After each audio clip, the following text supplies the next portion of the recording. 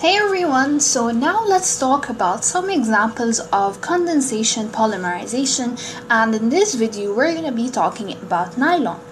So nylon is a compound that is found in thread, ropes, fishing nets, car seat belts, and so on and so forth. It's also found in your clothing, in your carpets.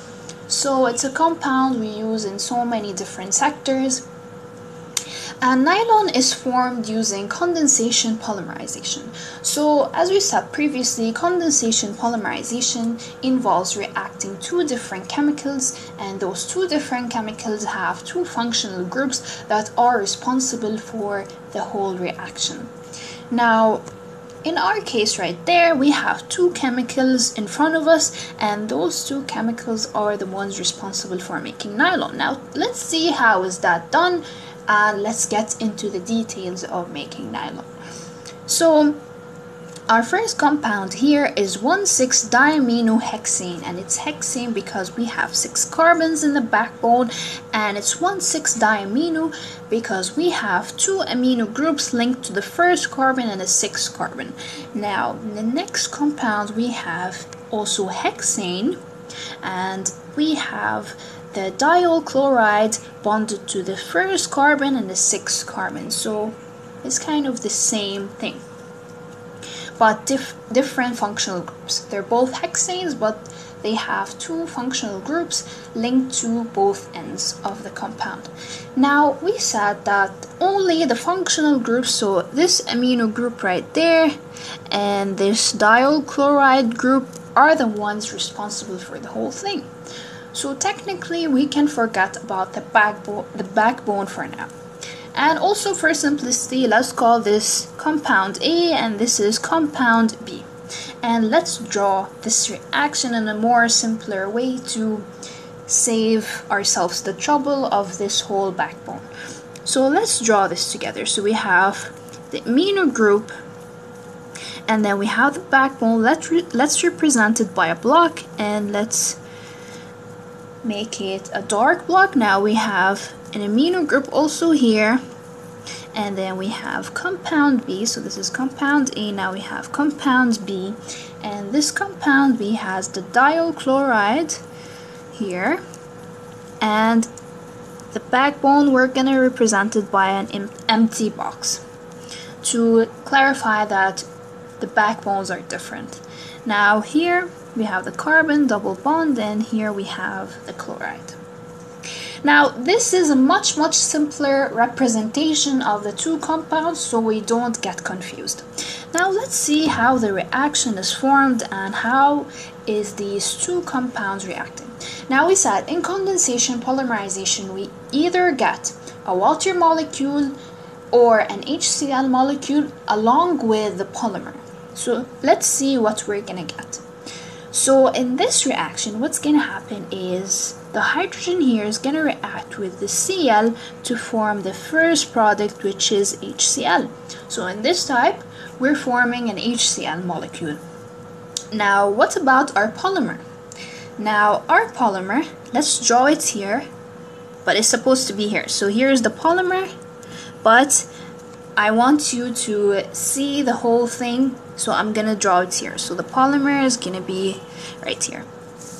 So how will be the polymer form? Now we formed our HCl, so you're gonna forget about this hydrogen right there and this chloride also. So what's gonna happen? Let's start from the left. So we have the nitrogen bonded to a hydrogen, our amino group, and then we have our backbone right like this, and then concentrate here. So we have our nitrogen. We forgot about the hydrogen because it reacted.